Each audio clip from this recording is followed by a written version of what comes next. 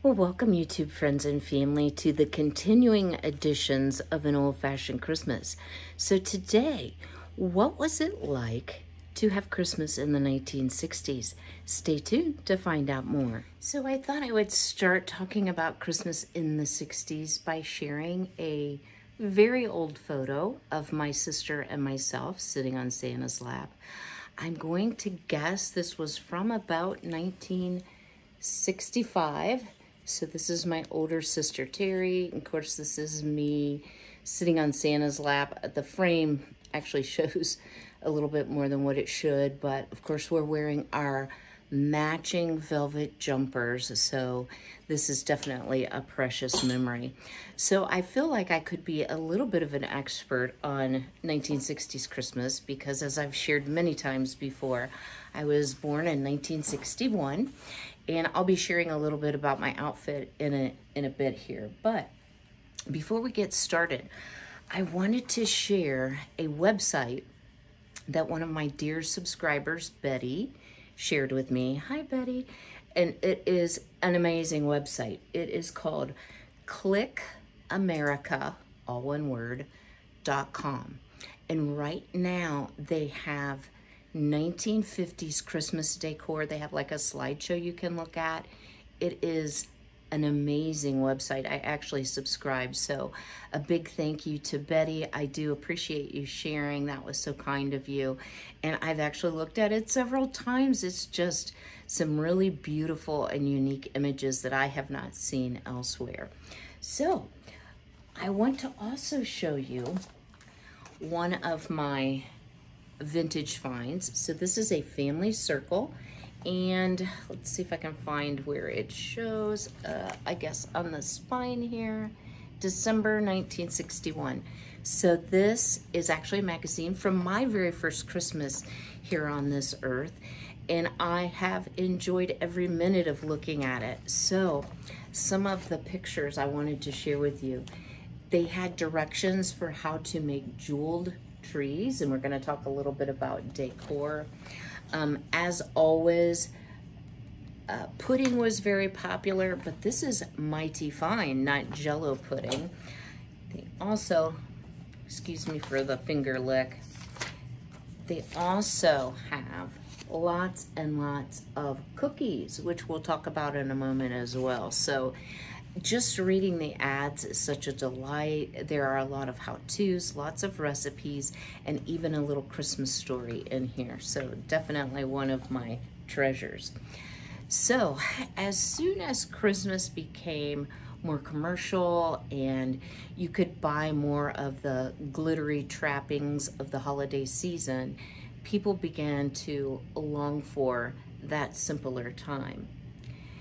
The 60s, though, were a departure from the 1950s.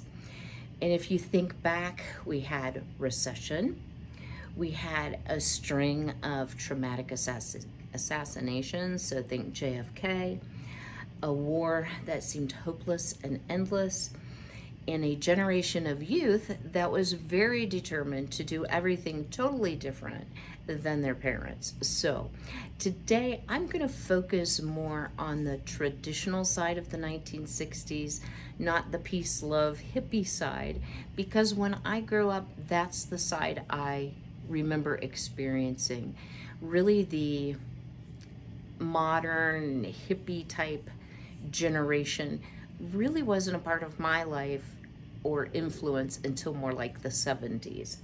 So Christmas catalogs, this surprised me, remained strong in spite of the fact that there were many, many department stores. There weren't shopping malls yet, but we had paved roads, we had faster cars, but yet people still enjoyed the catalog. So when you think about the 1960s, I will say wife and mother. Many times she did work. She took her kids to music lessons. She was the Brownie or Cub Scout leader. She belonged to Bridge Club. She might be taking flower arranging classes. So the convenience of being able to order from a catalog, even that many years ago, was a convenience that working and even non-working wives and mothers appreciated.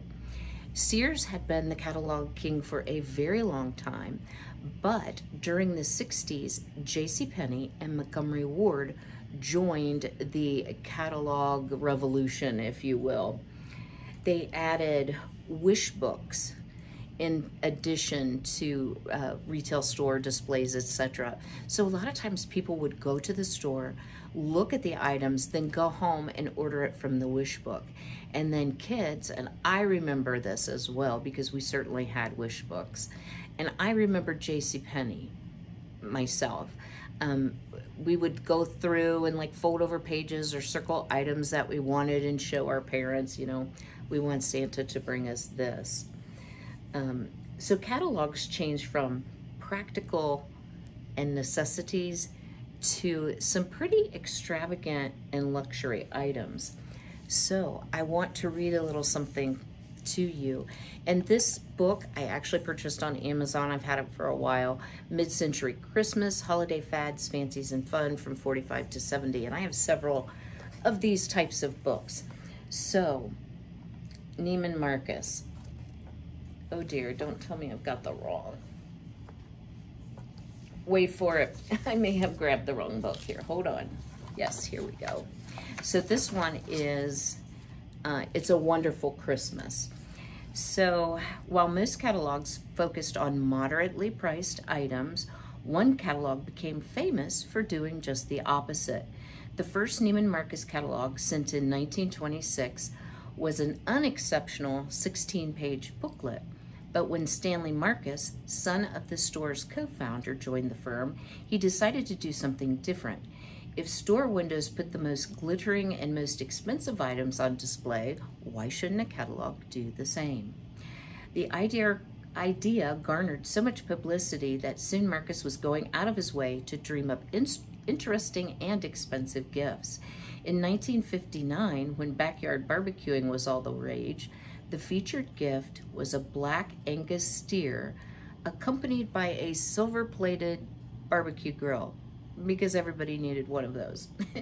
In 65, when the computer age was dawning, the Christmas book's cover featured the Honeywell kitchen computer.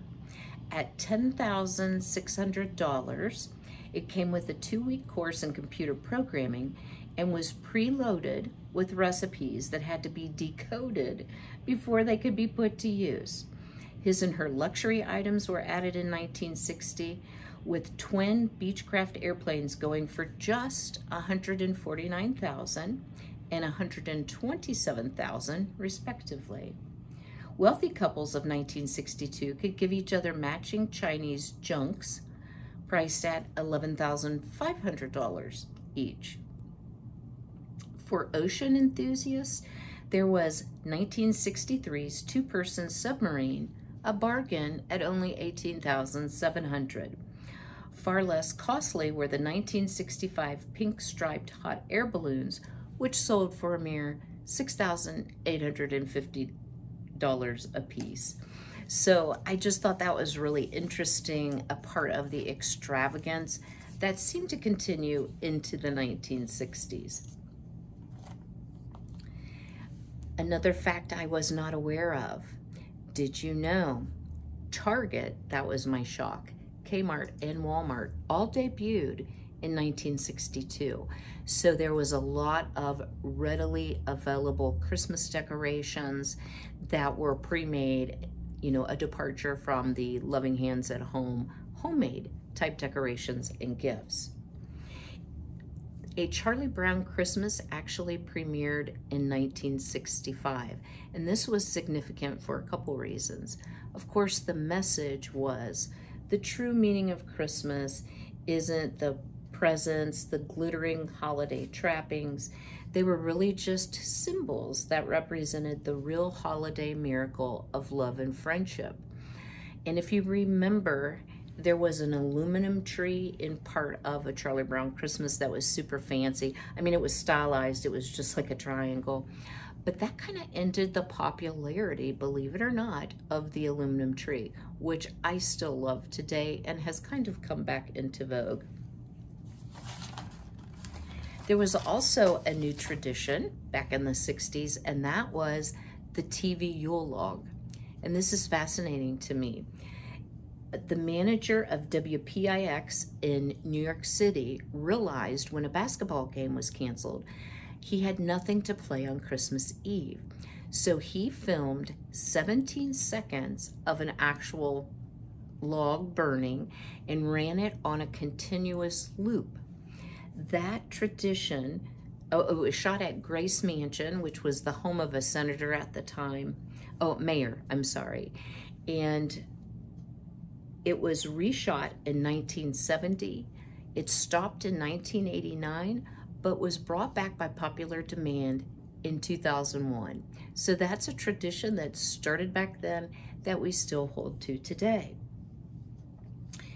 America also projected much hope in space. I remember very clearly the moon landing in 1969. I was at my cousin's house and we all were on the floor in front of the television like this, just in awe to see actually those first steps being taken on the moon. That was in 1955, NORAD, which is North America Aerospace Defense. They began tracking Santa. So I am a little bit back in the 50s. And how that came to be, and I failed to mention this in my 1950s video, a child was trying to call Sears, probably for something out of the wish book, right?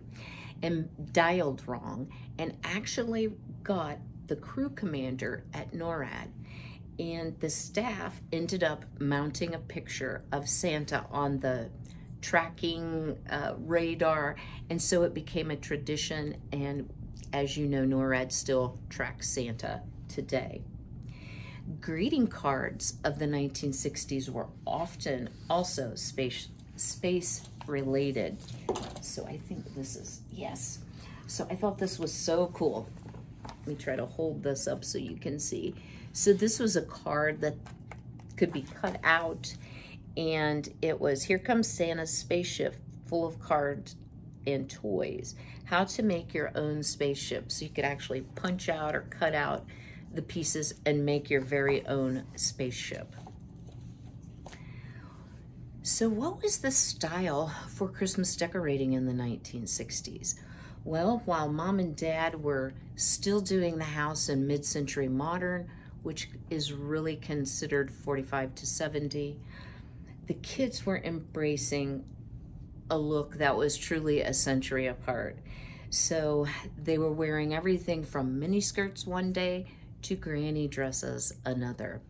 I was not so into that, being born in 61, but I do remember those things definitely in the 70s.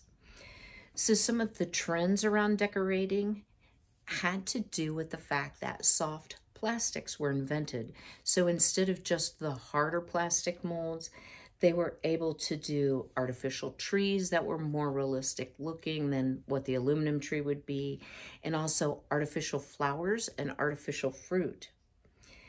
The colors were still aqua, but became a very cool aqua, and it was often paired with white, which was new for Christmas, silver, and platinum. The Madras plaid, if you've ever had any Madras Bermuda shorts or even a shirt, it became a trendy fashion fabric, and it also transferred over then to paper, and it was shades of orange, purple, yellow, and chartreuse, and I do remember that from the 60s. The most popular color combination was a bright aqua and a vivid green together, and yes, we had some of that decor in our home. By the late 60s, it had kind of changed to chartreuse green, hot pink, and aqua as well. Kind of glad that went by the wayside. So what was fashion and style like? So I am going to talk about what I'm wearing. So frosting was kind of the name of the game. So that is when highlighting for blondes first came into vogue, and they had the frost and tip type haircuts. First it was just hair, then it was lipstick, and if you remember pictures of Twiggy wearing like the white frost lipstick, the white frost nail polish, even cocktail glasses and decorations were frosted. So trees were sprayed with flocking, I remember my mom doing that to our tree. Christmas balls had artificial snow, and centerpieces had silver leaves in them. So in high style, it was really the look of the 50s continued into the 60s with a little bit less frill and a little more sophistication. So let me share with you here. I've got to pop it up on the iPad. When I was thinking about what to wear today, I wanted to be authentic. So let me open this in Pinterest, giving credit to Pinterest. So here is, oh, I don't know if I'll be able to get this without the, there we go. There is an ad. So you can see, not much unlike the dress that I'm wearing. So simple with a waist cinching belt, still a flared skirt, not as large as what it was in the 50s. I saw lots of pictures like this pretty red dress at the bottom here that had the faux fur trim, the lace top there on the gold. So some really lovely styles. So my dress that I'm wearing today is actually a reproduction of a vintage dress. I told you I have true vintage and I have a lot of repro too. This is the brooch that I shared in my thrifting video. That was my mom's. I definitely remember her wearing that. So it would have been simple pearls. I can't do a lot of the 50s and 60s hairstyles unless I would put my hair up. But one of the things they did was they put combs in their hair, like pulled back one side of their hair. And curls were very popular. So I actually did a wet set on my hair last night with the little sponge type sleeping curlers, rolled it up and wore the scarf to bed. And it was actually quite comfortable, just a little overly curly when I first took it out this morning, but maybe this curl will stay better than what hot curlers stay, right?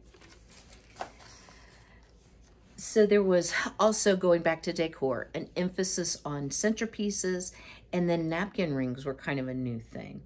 The ideal was spare elegance. So think Audrey Hepburn, Jackie Kennedy. Less was more. There was a lot of monochromatic trees. And I have to tell you, I remember when my mother did the first monochromatic tree. It was blue, and it was so disappointing because I liked bubble lights and bright colors, and she flocked the tree and she had like a blue garland and these blue satin balls. I'll never forget it.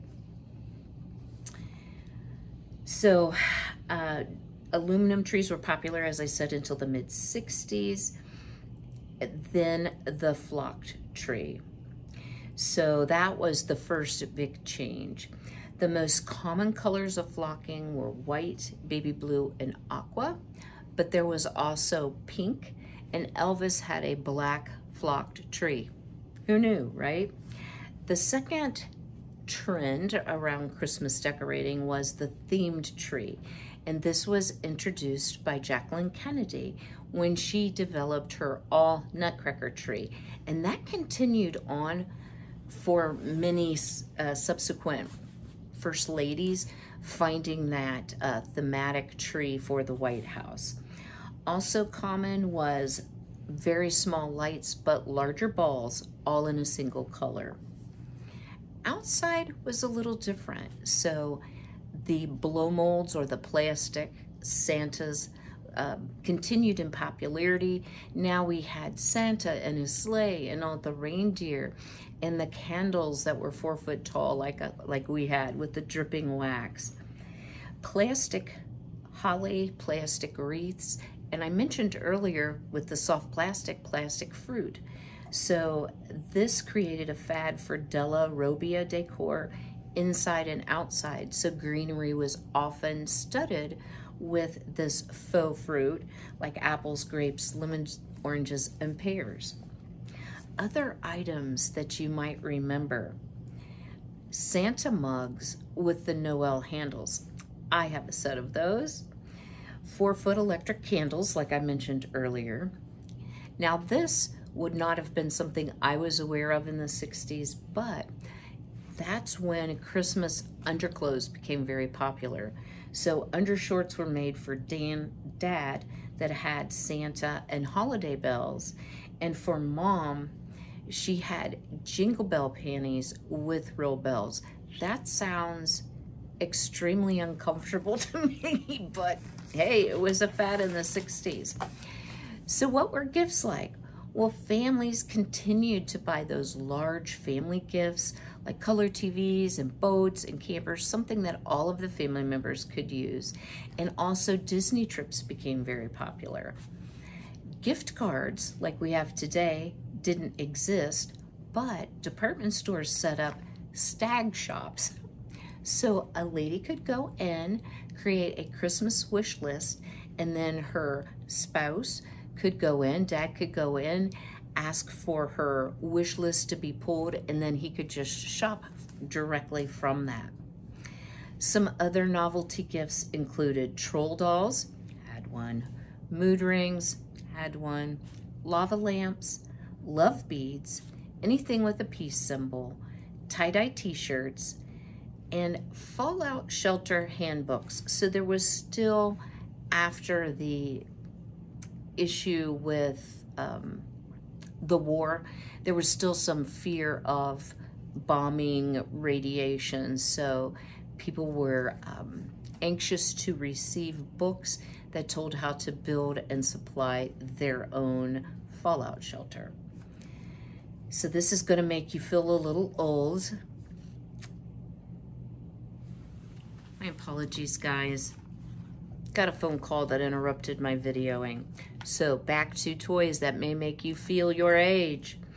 So Barbie came out in '59, but she really boomed in the 60s. So that's when all of the accessories came. Her dream house.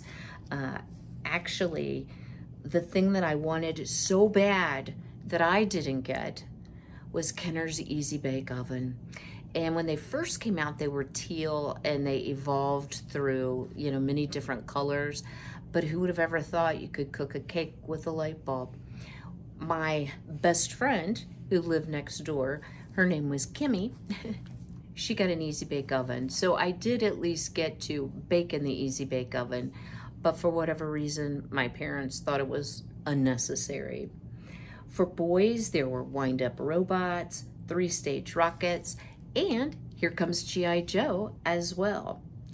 Some of the games, which I still have my original games, are The Game of Life, still have it, Rock'em Sock'em Robots, which my neighbor Kimmy also got and I didn't, Mousetrap, Operation, still have it. Do you remember the game Twister? That was a 60s thing. Etch-a-Sketch, which I did have. The snow cone machines, so it was like a snowman and his stomach is where the ice crushed up and came out of, and then you put the syrup in it. And Hot Wheels. And I also found this very interesting. Legos were first introduced in 1962.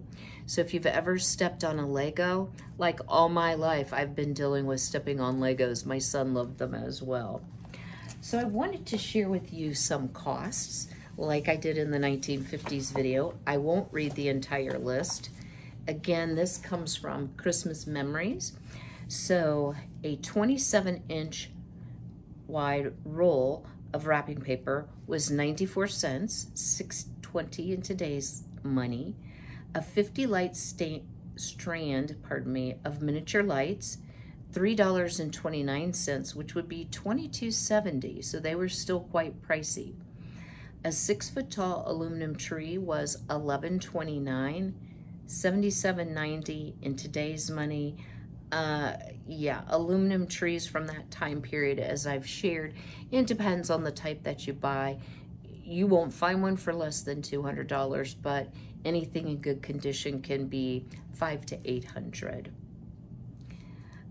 A lawn Santa that was lit from within and 42 inches tall was $16.50, $108.55. So you can see that people were really spending money on their decor. Land O'Lakes butter was 49 cents a pound, $3.30 in today's money. not that far off of what it is. A 6-pack of candy canes was 25 cents, $1.80 in today's money. A GE dishwasher was $149.95. In today's money, that would be $1,071. So again, extravagant gifts. An RCA color TV was $358.88, $2,424.90 in today's money. So these were some of the family gifts, and you can see they were quite pricey on the 1960s budget. A ping pong table, 5 feet by 9 feet, was $19.95 or $142.50 in today's money. An easy bake oven with the mixes was $8.99. So in today's money, that was $59.15. So that may, pardon me, explain a little bit why I never got an easy bake oven. A Viewmaster with 3 Batman reels was $2.78 or $18.30 today. A Tiger guitar with an amplifier was $19.88 or $130.80 in today's money. So lots of fun memories of the 1960s for sure. The last thing I want to speak about is Eat Till It Hurts.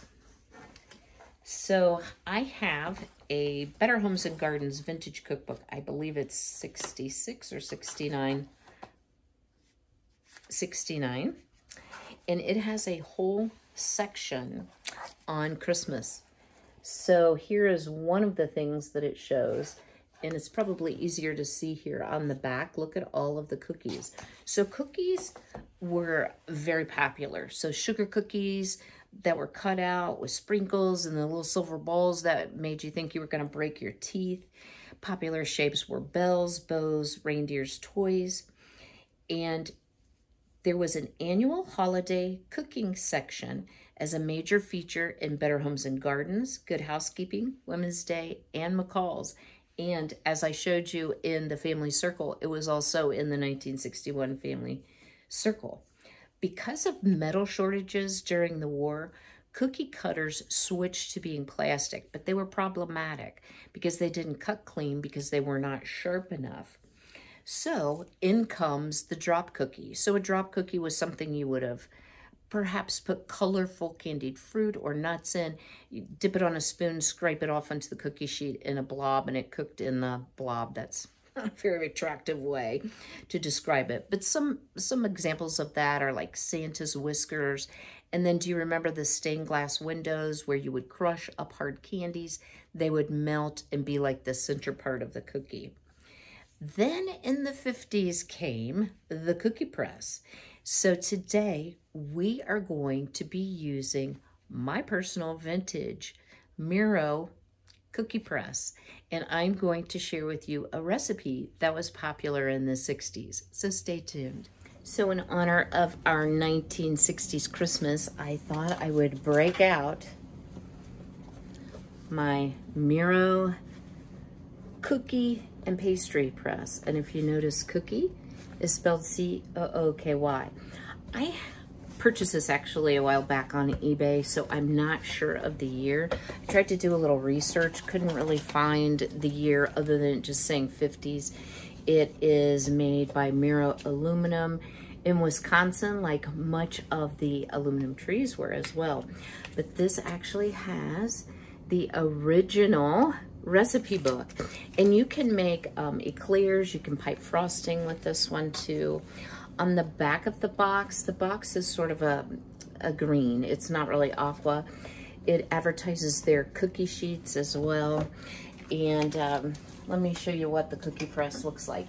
Not that much different than what you buy today, except that it's aluminum. So this is where you put your dough. You can see, ooh, I'm doing a bad job there. I've put the, wow, it's hard to do this backwards. I've put the Christmas tree in. You put your dough in, screw the lid on, turn this, and it forces the dough through in shapes. And then you can actually color the dough. I don't plan to do that.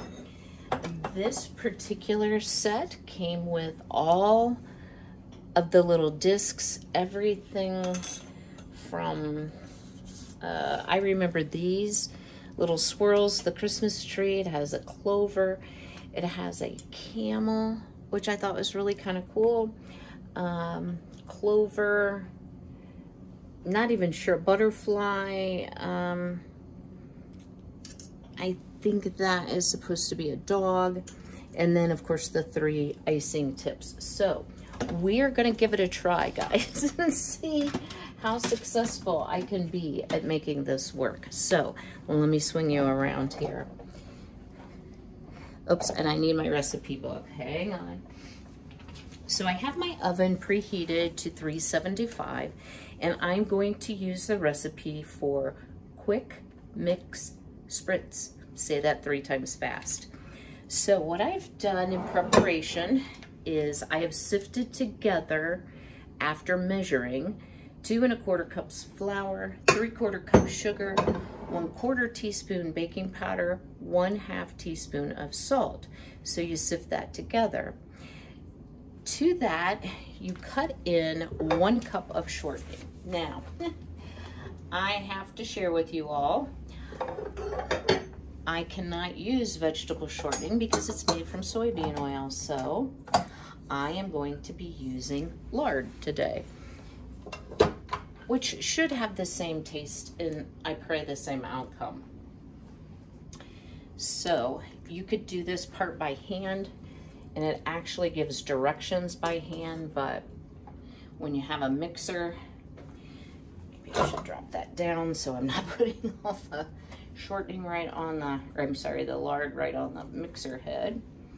So I'm gonna put that in, and you wanna whirl that together until the fat, we'll call it fat, is mixed into flour and resembles coarse crumbs. So let me swing you down here, and I'm just going to turn it on low and kind of add this a little bit at a time.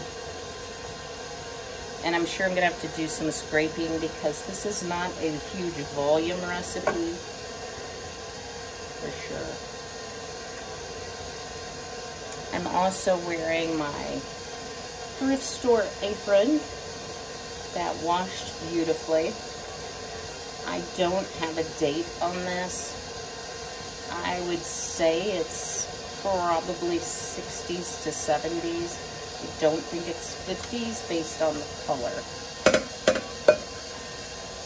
Okay. Now I'm sure you've all seen a mixer go round and round. So I am going to get this incorporated, and then I will bring you back and show you what the next steps are. So that was very easy to incorporate. So the next step is to crack your egg into a measuring cup. And it says a large egg will measure 1/4 cup. If it does not, add water to the 1/4 cup line. And I will tell you, I had to add water. So we're just gonna plop that in. And what I do know about the cookie press from both experience, from childhood, as well as watching other YouTubers use a cookie press, is the moisture level is super critical. So if it's too wet, you'll have to add some flour. If it's too dry, add a little bit of water. And for that reason, I am going to measure my vanilla, which I normally would not.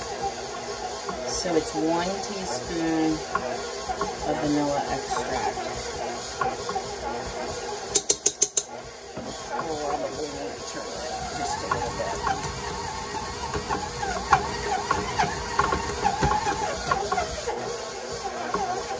Whew, smells really, really good, guys.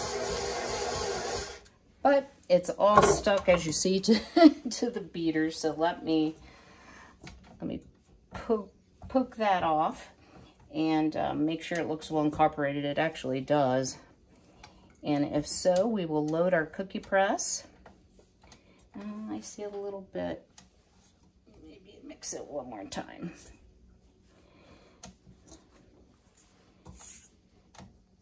And we'll give it a try. You know, I would say if you don't have a cookie press, this would make a lovely rolled cookie. as well. And the baking instructions are 375, 10 to 12 minutes. The other thing I know is do not overbake these. So one more whirl around.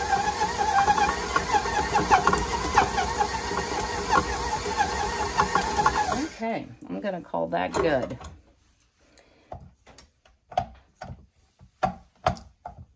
And as y'all know, sometimes I have trouble with this. There we go. I'm just gonna take it off of the beater.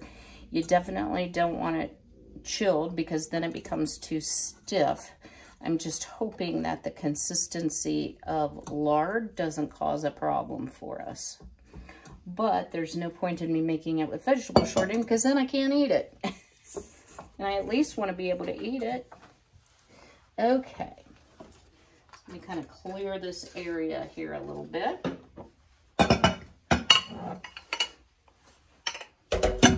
Now you want to press these out directly onto your cookie sheet. And it says ungreased. And that's just my oven letting me know it's ready. And one of the things I can see right away is because you have to put the disc in from the inside, everything that we make today is going to be a treat. Now my hands are clean, but I am going to press this all in. I suppose, you know what? I suppose we could just do like half and at least see how it's going to come out. And I've unscrewed the actual press portion, which is this, all the way out.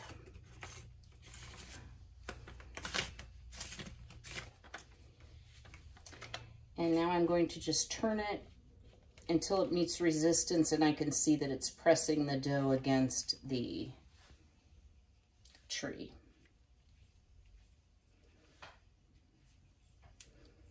I can remember my mom actually putting food color in this. So you can see this has like little legs here. So you just turn it, lift. Ooh, that might be a little much, Kim. Well, this is interesting. Okay, that one's better. So learn as you go. This dough is a dream to work with. Not bad at all. Yeah, I think the first couple I made are too fat.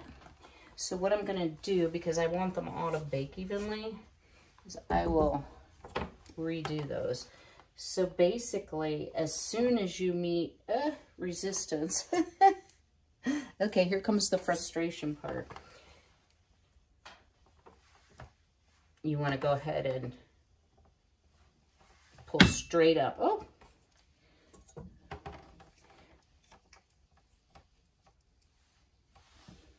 there we go. We are coming along here.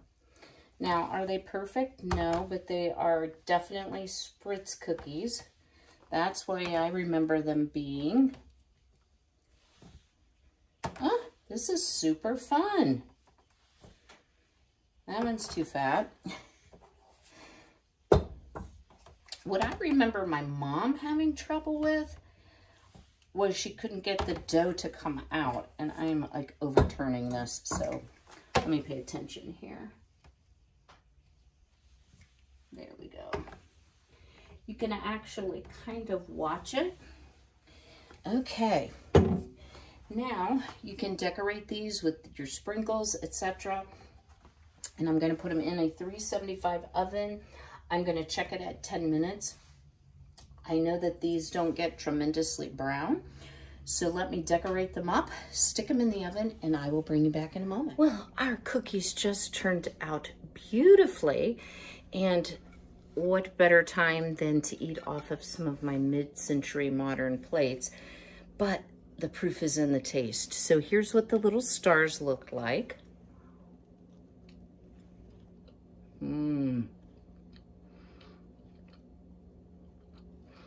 Definitely a vanilla shortbread cookie, not low in calories or fat, but very delicious. And I ended up with quite a few cookies. So I hope you've enjoyed today's nod to the 60s and trying out one of my little vintage appliances. I will be back, of course, next week with lots of new content. Have a lot of good ideas of things I'd like to share with you. So if you haven't already, please go ahead and smash that like button, subscribe, ring the bell to be notified, and share the video if you know someone who would be interested in the content. Still working on growing my channel. So as always, be healthy, be well, be blessed, and I'll see y'all very soon. Take care.